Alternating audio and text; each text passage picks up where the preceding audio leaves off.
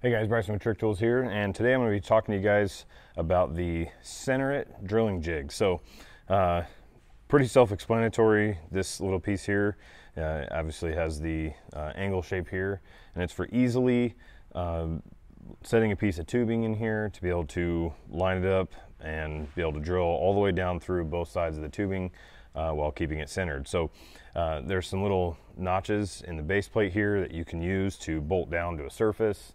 Bolt down to your drilling, your drill press table, or however you want to do it.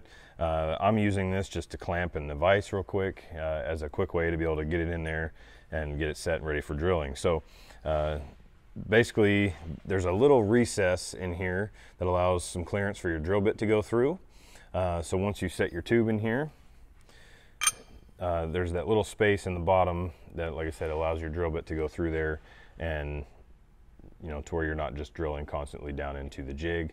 And so essentially what you do here is, get it set however you want to get it mounted or clamped in.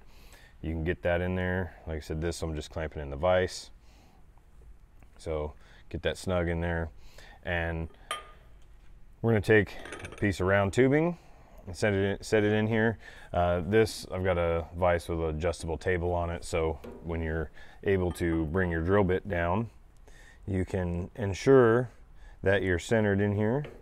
So whatever that means as far as getting it moved around, you can get it centered in there. Based using the very bottom of the groove here would be the center of the jig. So at that point, you can get your tube set in, and you don't have to clamp it because when you're drilling, it's putting pressure down in that V. You don't have to clamp it. Obviously, you want to just keep a hand on it to hold it, from vibrating or any of that kind of thing. But you don't have to clamp it down in place in order to be able to drill through. So once you get it set up, you can use whatever size drill bit you want to use on there to drill through.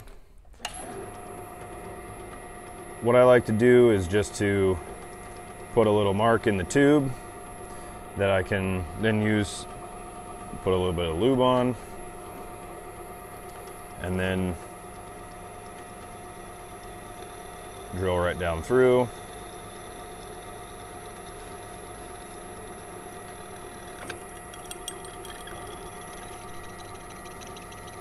And because you centered the drill bit up to the jig, you know that it's going to be going through both sides of the tubing squarely, evenly, and centered through the tube. So there you have it, through both sides, and you can continue on your project. And the cool thing again about this is the ease and the quickness of being able to just drop your tube in here, drill down through, go back to your work, and you're ready to keep working on. So check out the Center It drilling jig on our website, Trick-Tools.com.